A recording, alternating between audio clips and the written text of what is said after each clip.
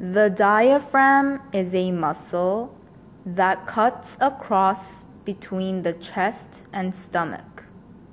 When the diaphragm, which is bulging upwards, contracts, it goes down, and consequently, the lungs get bigger, so we breathe in.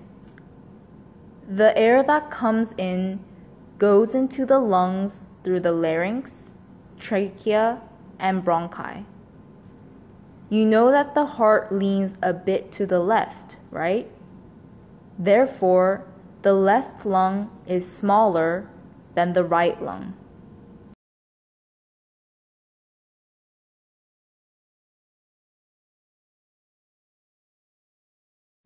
The lung and heart are protected by the ribs. This is similar to how the brain is protected by the skull.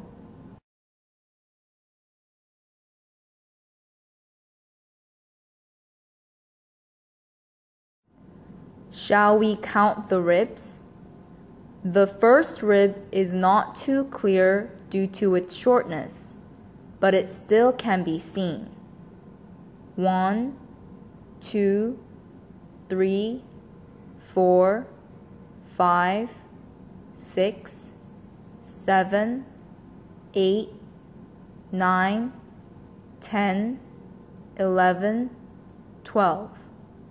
There are 12 pairs of ribs.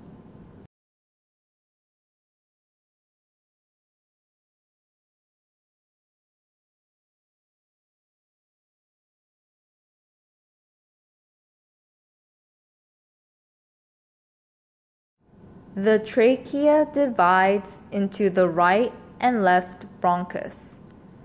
Compared to the left bronchus, the right bronchus is thicker, shorter, and more vertical. The right bronchus is divided into the superior lobar bronchus, middle lobar bronchus, and inferior lobar bronchus. The left bronchus is divided into the superior lobar bronchus and inferior lobar bronchus. The left lung is smaller than the right lung, and this is why the left lung does not have a middle lobar bronchus. The superior lobar bronchus, middle lobar bronchus, and inferior lobar bronchus also divide and become segmental bronchi. There are too many segmental bronchi, so I only labeled one of them.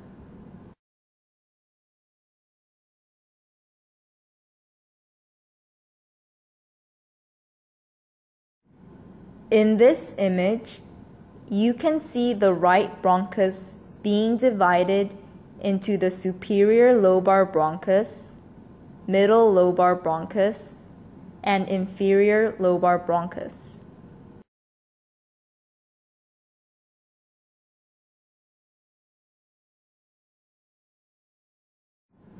The bronchus is thinner than the organs.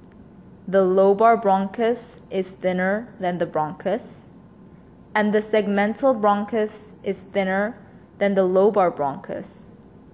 Also, when the segmental bronchus divides even more, it becomes the alveolus, which is not easily seen.